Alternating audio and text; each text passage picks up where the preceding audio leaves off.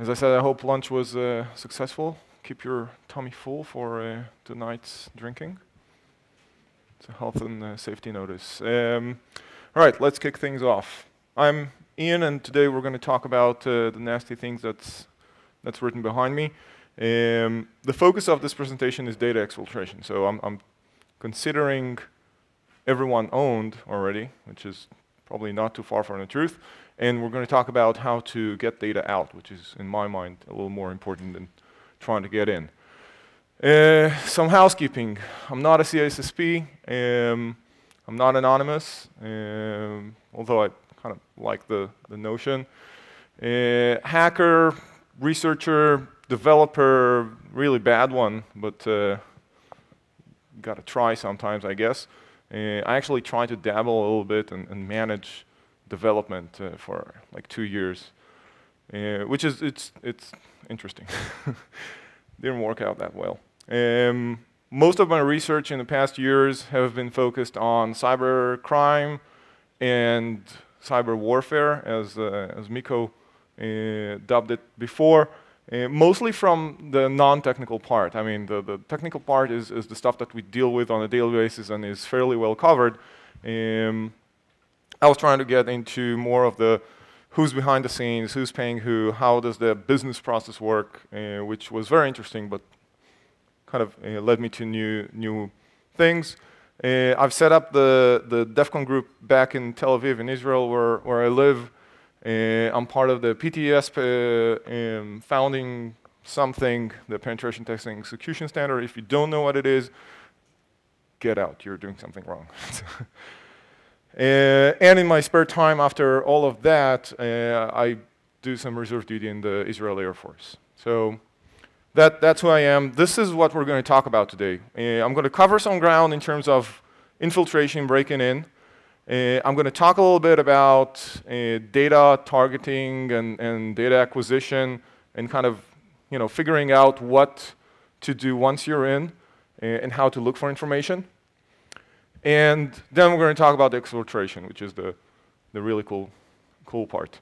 I'm okay with interruptions in the middle, and I really endorse it. So please, if you think I'm full of shit, if you think that there's something wrong up there, which I'm sure there is, please stop, yell, tell, bring drinks over here, whatever you see fit in this situation. So let's start with breaking in. Again, this part is going to be fairly quick because I just want to cover some basic elements. We're going to talk about technical stuff, human stuff, and command control.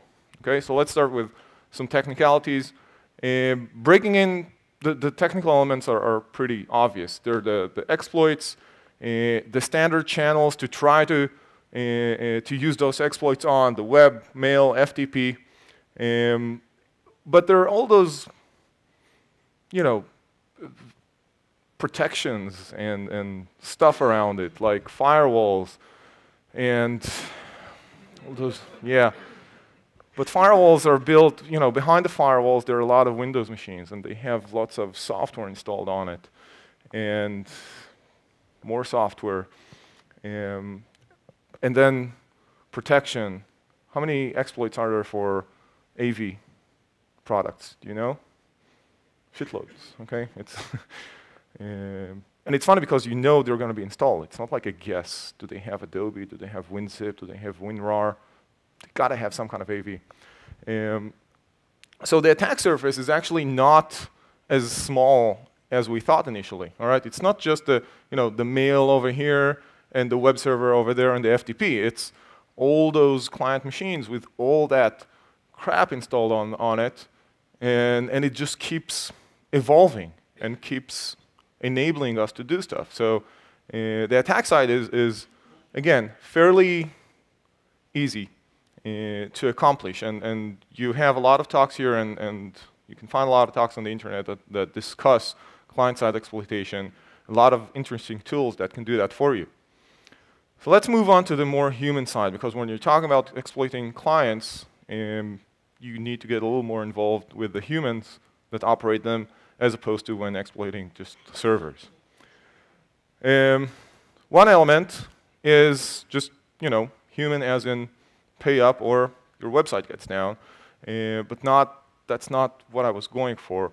I was going more for the, hey, this should be famous by now. Okay, anyone recognize the email? I can't see this shit. This is the 2011 recruitment plan email that was sent to RSA that someone pulled out of a spam folder to open the attachment and get owned in a network that had no segmentation. Okay, purely human. Okay, there's nothing technical about grabbing a few exploits for Office. It's an Excel file, and making sure that they can travel within the network. Purely human. You had someone to pull it out of the spam folder just because it was interesting. And all the rest of the phishing and kind of human enticement techniques to make sure that the stuff that we sent to our testees, wow, that sounds almost dirty, actually works. There are other elements, a little more physical ones, such as the USB keys that you get handed out here, which surprisingly, kudos to ESET, or whatever they're called, had nothing on them.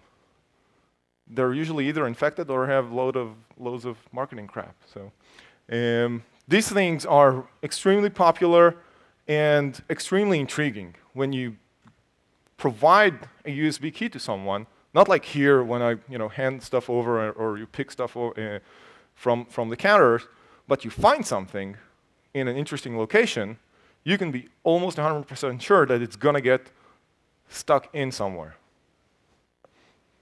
Dirty minds. So just leave it in a location that's going to have people think and kind of get them intrigued, and something's going to happen. Okay, and armorizing or weaponizing one of these is fairly simple. On top of that, everything that I talked about can mostly be automated with tools like SET, which is just phenomenal. You can just pack all of that stuff, stick in a USB key, generate it, and you're off. As long as you can follow instructions and kind of fill in the numbers by the menus. So that kind of helps. Last but not least, it helps when you need to interact with people to kind of assume someone's persona, either down low or as a technician or as a delivery boy. I pick up smoking. I mean, I'm not smoking on a daily basis, but I do keep the ability to smoke without choking on myself, just for those reasons. To be able to walk out to a smoking area like here, socialize a little bit, grab a cigarette or two, and then walk back in with the guys or the girls or whatever it is. And it really helps sometimes to hire people that will distract or create some kind of confusion with the audience that you're trying to manipulate. Okay, go to Dale's talk. He's gonna probably mention that confusion element that you can abuse. Let's move on to command control, which is important, just as important in infiltration situations. Just one note on command control. When you try to get into a secure network, such as the ones that we're going to try to exfiltrate data from, you have to take into account that in most cases, you're not going to be able to communicate directly with your payload. Okay? It's going to be segmented. It's going to be behind a few layers of separation. So just as other or modern malware does, you have to take into account that your command control structure will probably be layered as well. So these things are starting to be built into modern attack tools. And we're basically looking at a lateral communication mechanism when you reach the actual target, and then some form of kind of upward bubbling command control structure. Non-interactive in most cases, so you're not going to have like fancy interpreter shells where you can type in commands and communicate with your target, but more in terms of, all right, So here's what I want you to do. 1, 2, 3, 4, 5. Look for those files, look for those networks, off you go. Okay? And then starts the real interesting, or the game of patience, as I like to call it, starts when you just leave it off and hope for the best. And because you're not going to get any feedback until something triggers something else. So wrapping up the breaking in stuff, we'll talk a little about targeting, and we'll talk about precision targeting and some APTs. How do you get, or how do you decide who to attack? All right, you have a big corporation. We said that the mail and the FTP and the web servers are out of the question because they're too hard and they're too well protected, except for the web server ones. So you start digging out information. A lot of targets will voluntarily provide information on themselves. Tools like FOCA, tools like Multigo will help you get that information in a structured manner and gather as much data, as much as preemptive data on your target as possible. You'll get names, job functions, email structure in terms of how they build their email addresses, social connectivity, and on top of that initial list of targets, you should start building extra layers. And those layers are usually built from social networks. Okay? Everyone uses them today. There used to be a time, like a year or a couple of years ago, when companies started saying, oh, no, we can't have social media inside the network. Gone. I don't know any company right now, big, small, defense contractor, government, whatever it is, that does not allow some form of social media. So that's very popular. And again, map everything on top of it and go beyond the usual suspects. Okay? You'll find stuff that's much more interesting in the second and third degrees of connectivity that enable you to get much more assured access to your assets. Okay? So instead of targeting this individual, I'm going to target that individual. Okay, who's not even working for the company, but he's connected to this guy, and he's also connected to 2 other individuals in the company, and he's bridging over to some other community here that is a second or a third degree of connectivity from my target, and this guy's not even an employee, all right? And he's much more open in communicating, and he's associated with different technologies and tone and way of communicating, okay? And he may not be as well protected as the other guys. So I can make him, I can either attack him and make him send messages that my targets would click. And those are the targets that I'm going to look out for. Okay? And this is actual mapping from one of the engagements that we've done. Everything that you've seen here that's not colored yellow are the bridges, are the interesting social connections that can be linked into the company that we're trying to get into, and we're just color coding them in terms of communities and the kind of tone of communication that you use publicly and privately and in different forums, so we can get a better map of, all right, so this is how we can get in. So take that into account when you do targeting. Then you need to craft your payload. All right, we talked about the payload before. This is going to be really quick. We're using standard stuff. Okay, there's no point of reinventing the wheel. There's no point of writing custom malware, Trojan, Bundes, whatever.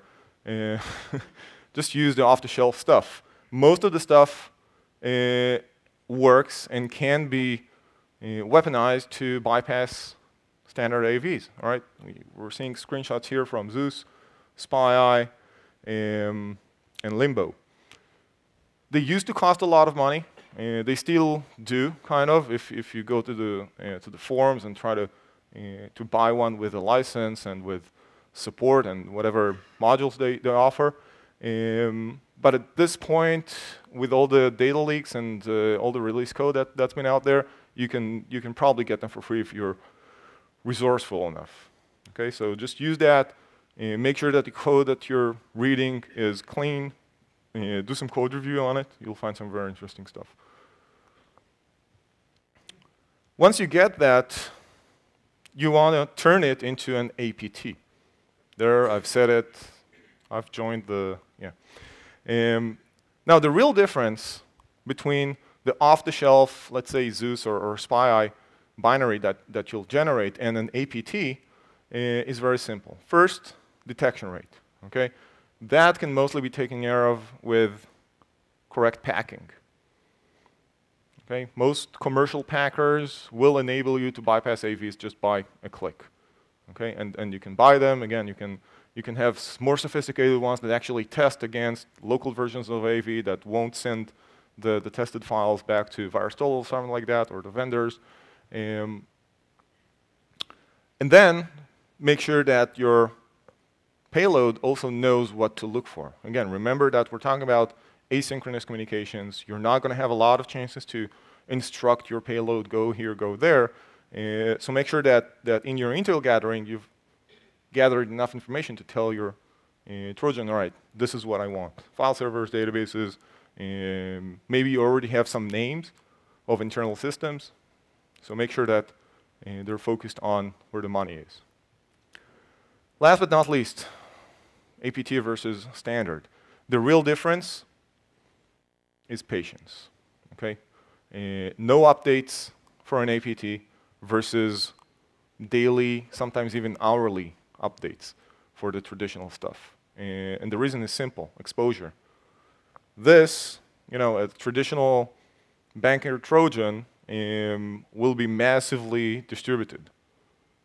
Sorry, will be distributed massively. Trying to get as many clients as possible, as many infections as possible. In our situation, you're talking about 4, 5, 6 targets that will get that actual binary. So your exposure is completely different. On top of that, you know that you're not going to be able to update that. So taking that into account, your visibility goes to almost 0. And again, it's mostly patience. The criminals can allow themselves to keep pushing updates and keep pushing new versions and changing the configs and updating the way that the Trojan interacts with a banking website. You don't have that privilege, okay? Or if you're a target, you're not going to have that privilege of seeing a lot of communication in terms of the malware itself. The fun part, exfiltration. We're going to talk about avoiding data leakage prevention systems. They don't prevent much, but they try. We're going to talk about detection and prevention in terms of IDSs and IPSs, encryption, and archiving. These are the key elements when you're talking about data exfiltration. Let's start with a little detection and prevention. How does an IDS work? Quickly. Anyone? IDS, what? Excellent. It looks for signatures, okay? It looks for patterns that are easy to recognize. It needs to be efficient and fast. Same goes for IPS. Just trying to get as much recognition as possible. So our problem would probably be to avoid using those patterns. How do you do that? You encrypt. Okay? Most IDSs and IPSs are completely blind by definition when it comes to encrypted protocols, unless there's some kind of SSL termination facility that stops the web traffic, decrypts it, inspects it, and then re-encrypts it when it goes out. It's blind. So just encrypt your stuff, either over SSL or by yourself, which is usually better. Remember that SSL might be terminated, but this cannot. You know what this is, right? It's obvious, can't you see? But there's still a problem with what you're seeing here. All right, if I have, my secret document that I managed to grab from the network, and I try to encrypt it like this and send it out, can I still detect it using DLP or IDS or IPS? Yes? No? Yes, there is a question on entropy, which is interesting. Remind me that in a couple of minutes when we talk about Duku, okay? But there's still crap here that's easily detectable, all right? Still signaturable.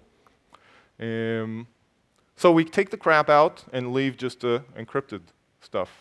And you can play around with this a little bit.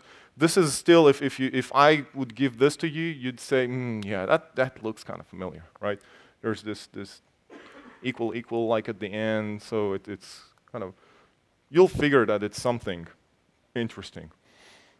So just go stupid on it, okay? XOR it. Put something really, really dumb, but it's fine, because this is not a competition. Okay? This is your algorithm. You know what you're doing. It's not like you have to win some fancy prize on encryption. It just has to work. Okay? So if I'm able to still detect, or if this still raises some flags in terms of entropy or something like that, just mix it up with something. Right? Make sure that it's more spread, less spread. As long as you know the algorithm to unscramble it, you're fine, because you know what you need to do on the other side. And using those techniques, very, very simple techniques, you can get to 0% detection rate on any fancy DLP vendor that sells their stuff for hundreds of thousands of dollars. Sorry. And then you need to push it out. Okay? And the simple stuff still works. Right? All of those techniques that you're seeing here are bulletproof in my mind. And the social media stuff is just obvious, and there's been a lot of research done on command control channels using Twitter and Facebook posts, and you can just use it all the same. Dropbox have very easy to use APIs that you can arm your payload to use and just upload files. Okay, encrypted, non-encrypted, it uses SSL by default. DNS tunneling, again, it's classic.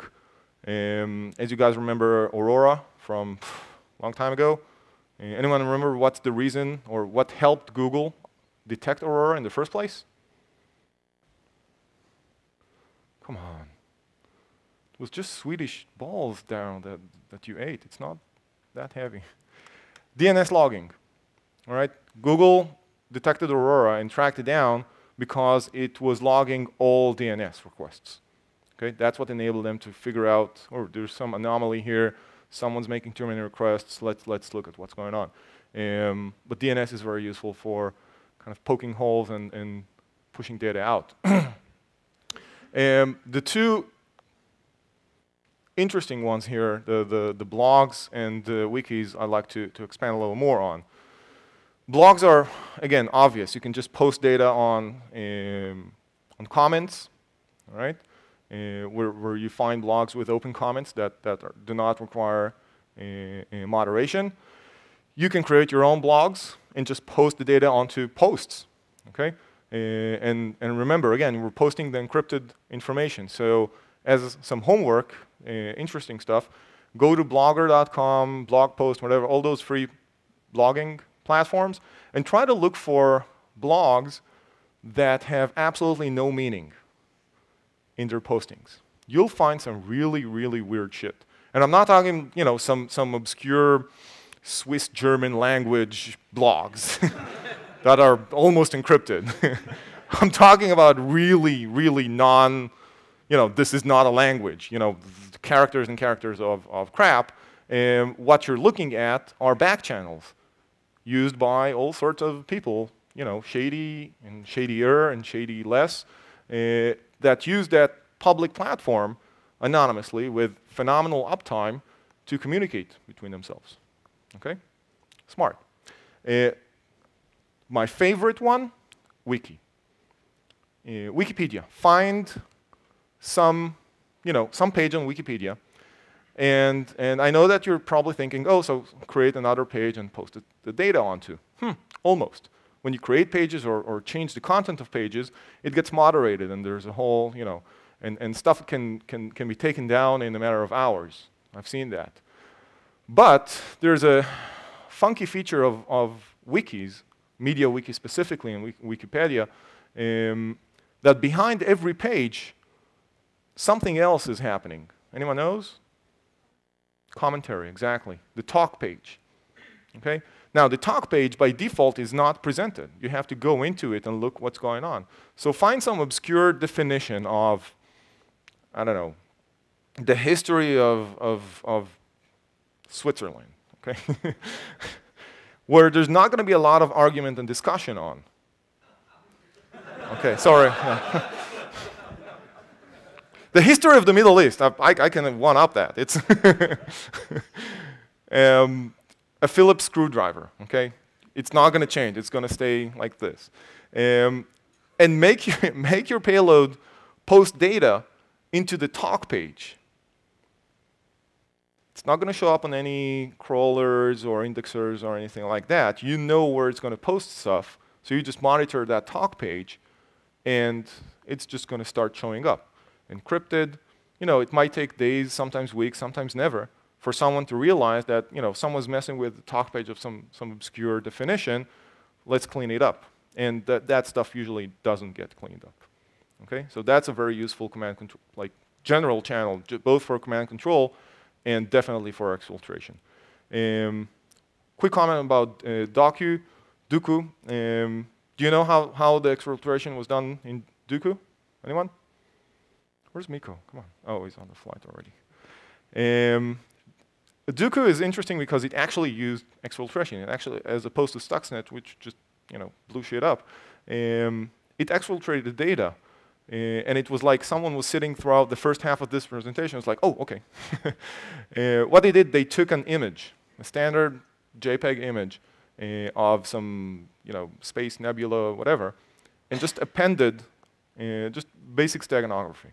Okay, hard to detect using automated means, definitely DLP and IPSs, and just appended stuff on top of it and shipped it out through web posts.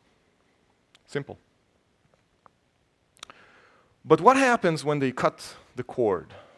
And they're telling you, great, but you don't have 80, 443, 53. What do you do then? You're still in. You manage to get a payload onto a very secure network, but you can't get out. Sounds like a song. Can get in, but it can't get out. Well, one way is you can print your shit. Okay? So that encrypted blob of text, find a printer, as we said before, and just print it. Anyone recognize what this looks like? Anyone sat on the printer talk before? What happens when the PCL, JPL gets screwed up? What does the printer do? No one's ever had that? Installing, driver problems on HP printers. It starts printing pages. You print like one web page and it starts printing like 20 pages of garbage, okay? What happens to those printed pages? Yeah, you throw them away. You throw them away and they get treated differently for some reason, okay? Because when I print, if I would print the actual top secret document, okay, in a company, it would probably get shredded because someone's going to pass by the printer and it's like, oh, shit, no one picked it up. I'll shred it.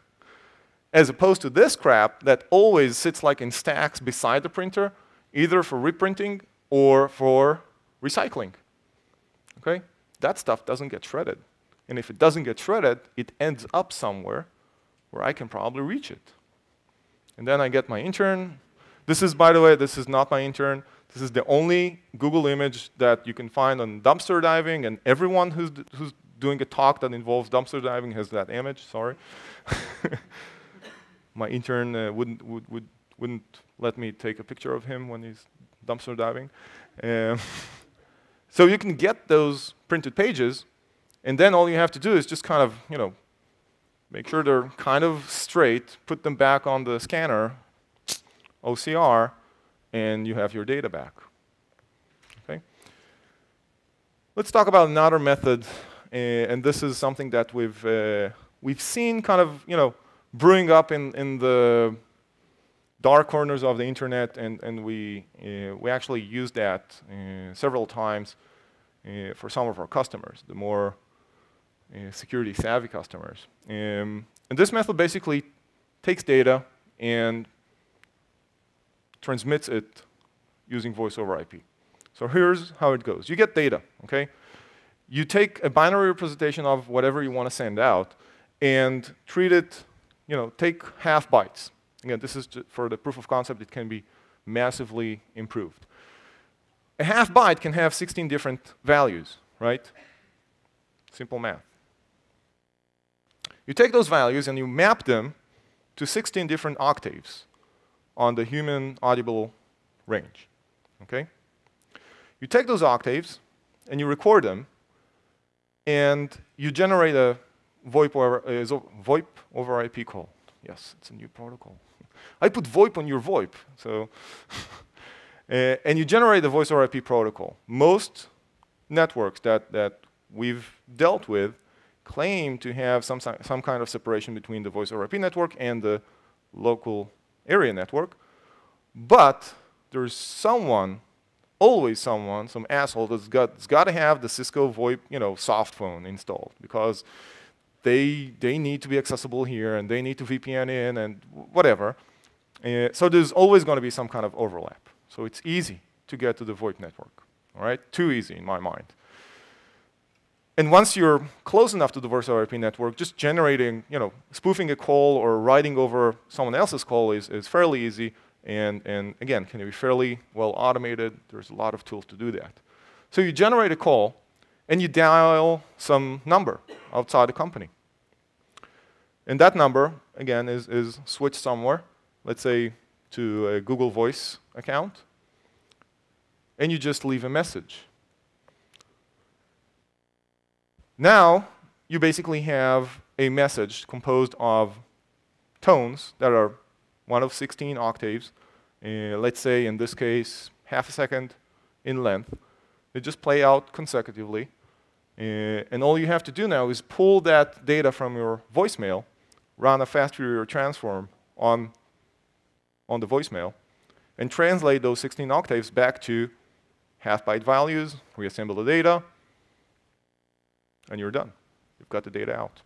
Simple exfiltration. Here's how it works. We actually built a very simple Python script that takes a file called message.txt. Again, this is a proof of concept. It's very simplified. It is not meant to be used. You can't use it in the real world, okay? You need to really improve it. I can sell you the improved version if you want. So you take it as an input and ask it to produce a sound.wave file. Okay, so it takes it, half bytes, 16 octaves, and generates sound.wave. And then use a SIP client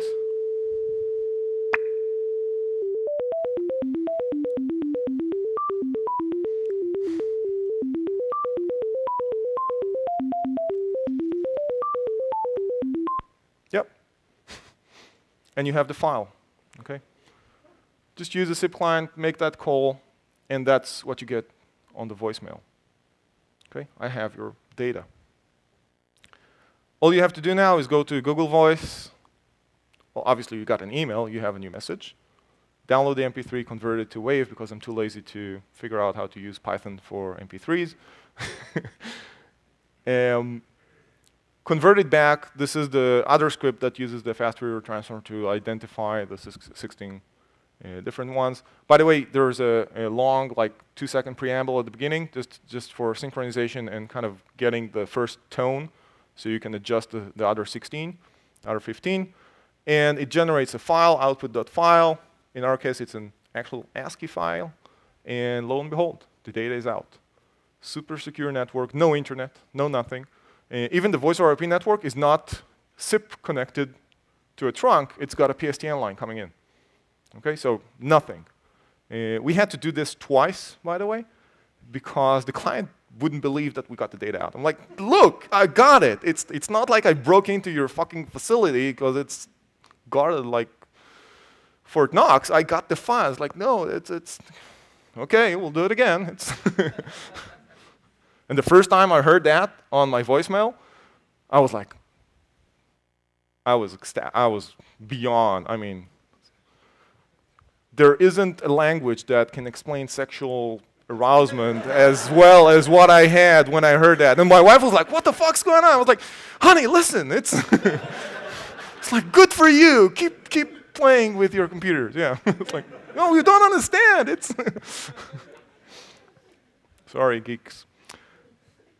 So that's one way another way, to exfiltrate data. Now, I did mention that I do love those things. All right, HP, Xerox, thank you. You keep me employed and entertained.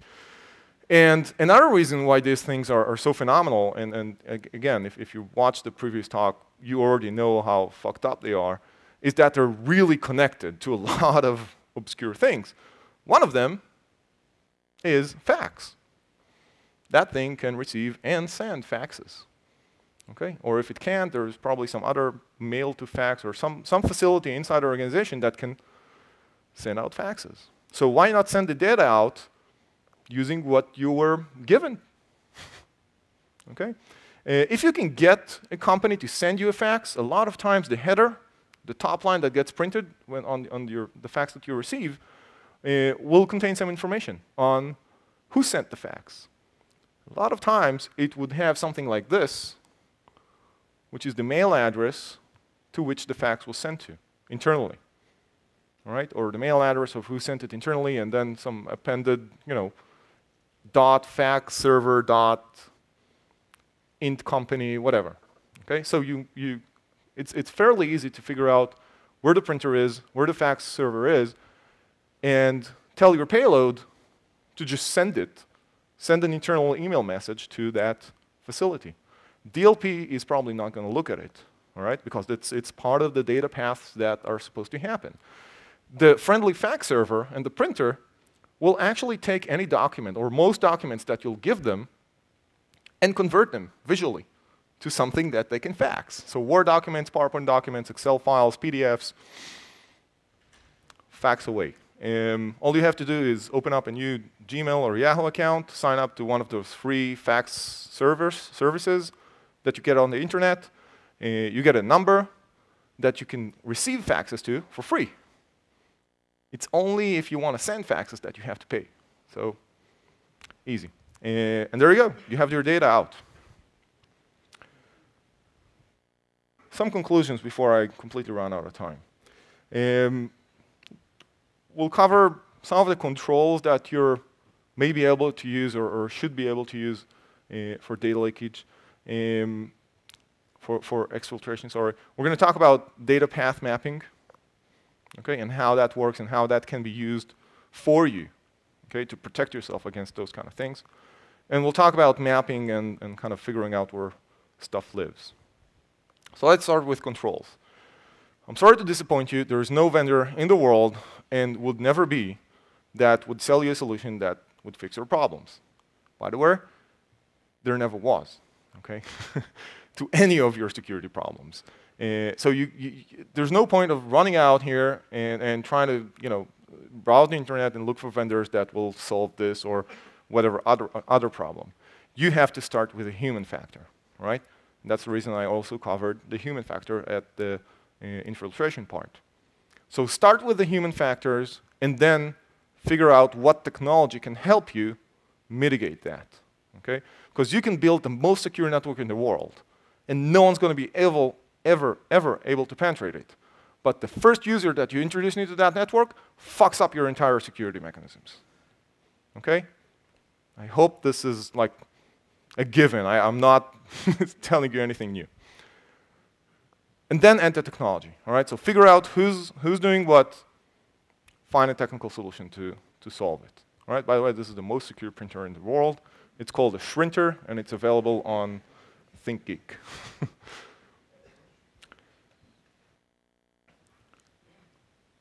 You have to figure out where your data lives, okay, and how it moves. What's the life cycle of your data? To do that, you need to spend time with people. I know, scary thought. People from your own company, not geeks like here. This is cheating.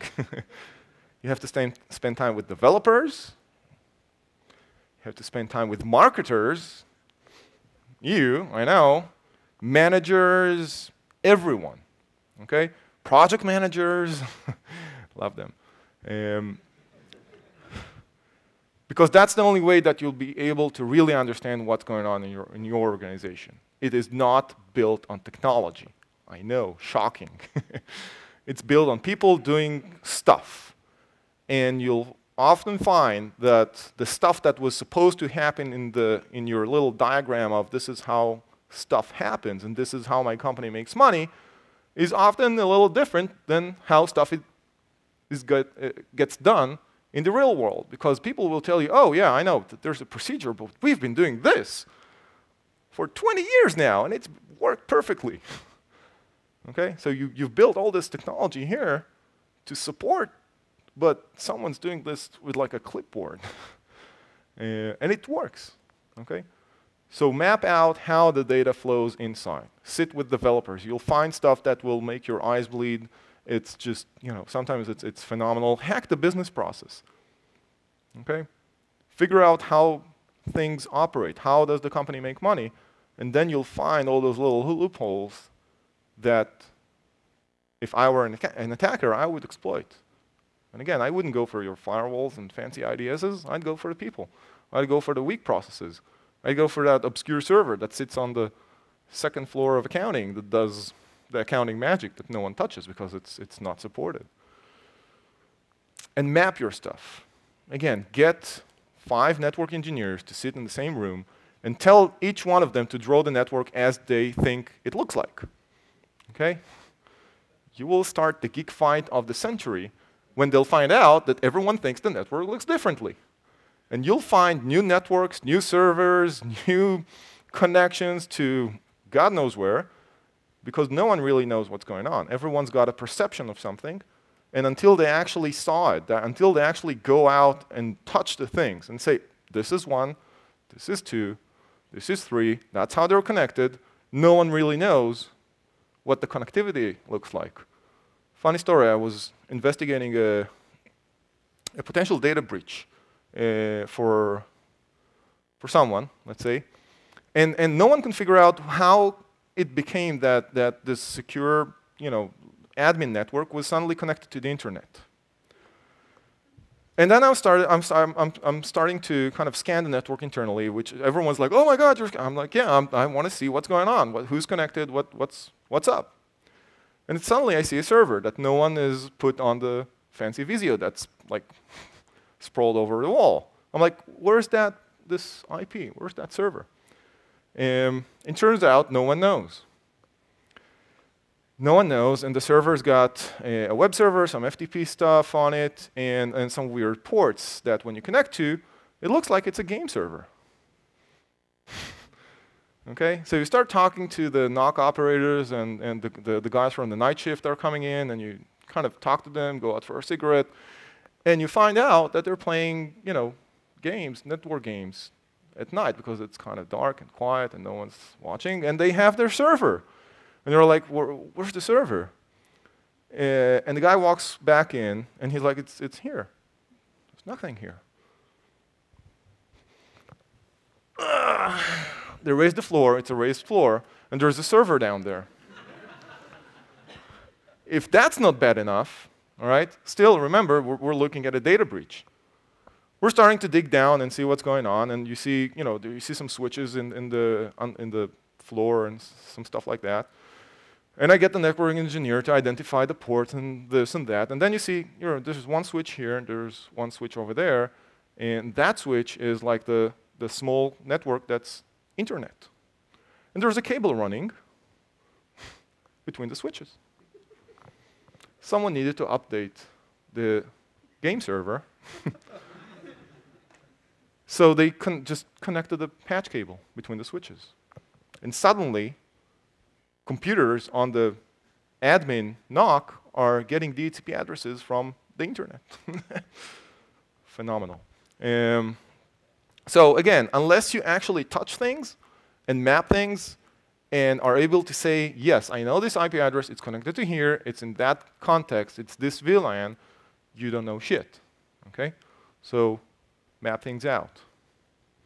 And make sure that you track the data. It's not politically incorrect to track your data. Okay? It's your data. You're responsible for it.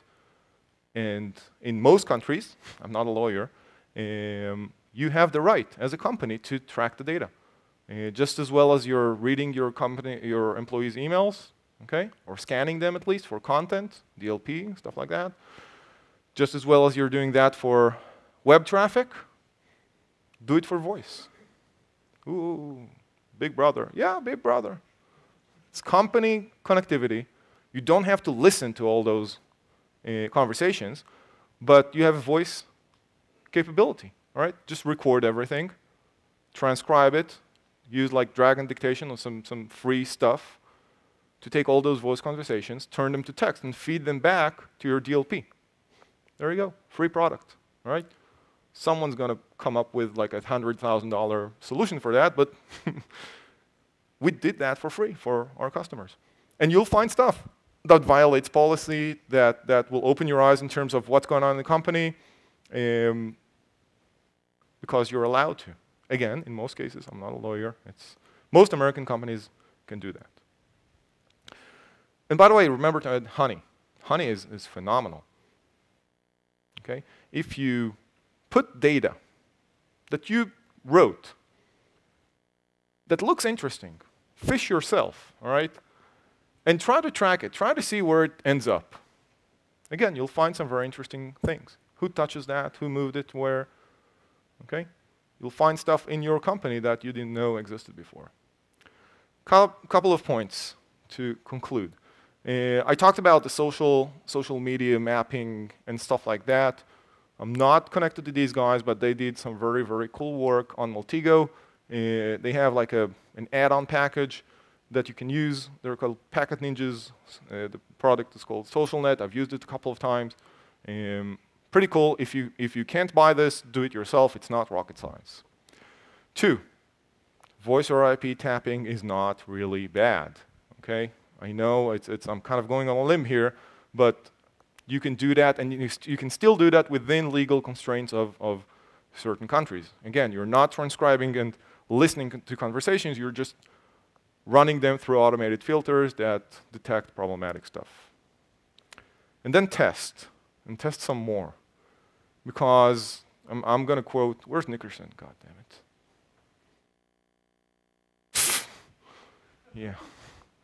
Yeah. Quoting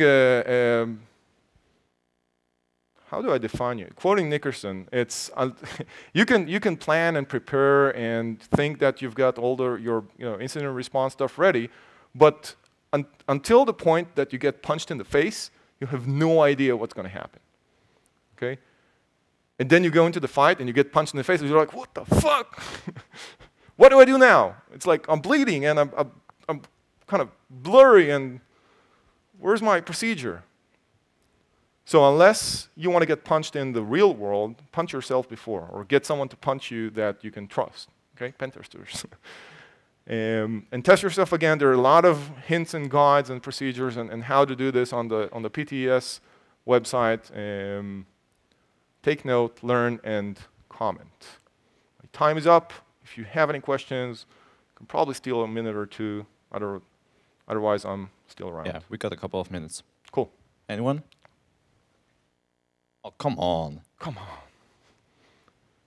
Seriously? Drinks? I don't know. You're all too shy to ask him? Okay. I'm too scary. Probably. I don't bite if you don't want me. Yeah, we got one. I will buy you a beer just because you're asking a question.